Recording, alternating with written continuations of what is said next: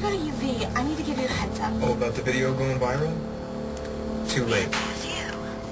I'm yours. 24/7. Like the solitary. Happy.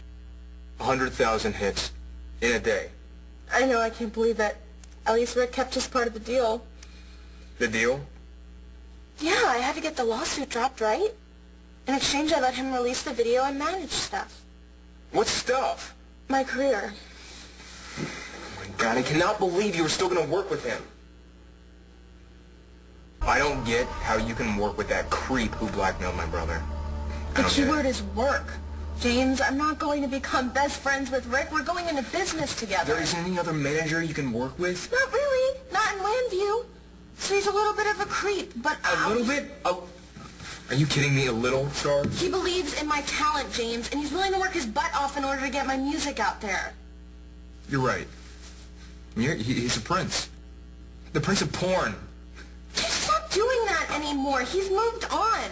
And by doing that, he wants to make a dream that I've had ever since I was a little girl come true. Yeah, but is that dream worth all that you're sacrificing to make happen? Think about that, Starr. Are you saying that my dreams aren't worth anything? No. No. I'm just saying I don't want you trusting the wrong person with that dream. I'm not asking you to trust Rick, James. I'm asking you to trust me. Do you honestly think that I can't handle No, this? I honestly don't want to fight tonight, okay?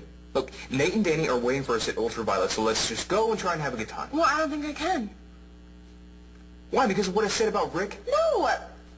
Because of Hope. She got upset earlier.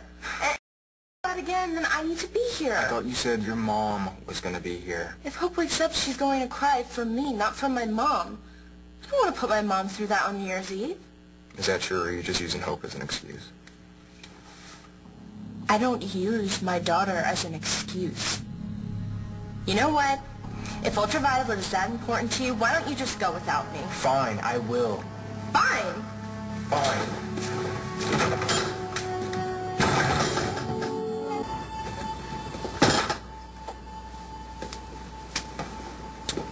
Thought you took Ultraviolet.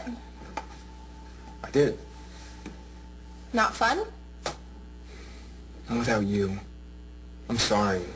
It's okay. No, look, I made you feel like I don't care about your dreams, but I do. Starr, I really do. I guess it's new for me. You know, not a whole lot of dreams growing up under my dad's roof. I know. I don't want to be the guy that holds you back. I want to be the guy sitting in the VIP section when you're doing the halftime show at the Super Bowl. And if Rick can get you there, then I'm all for it. The VIP section, huh? Hey, I've got dreams too. I love you. And I don't want to start a new year without you.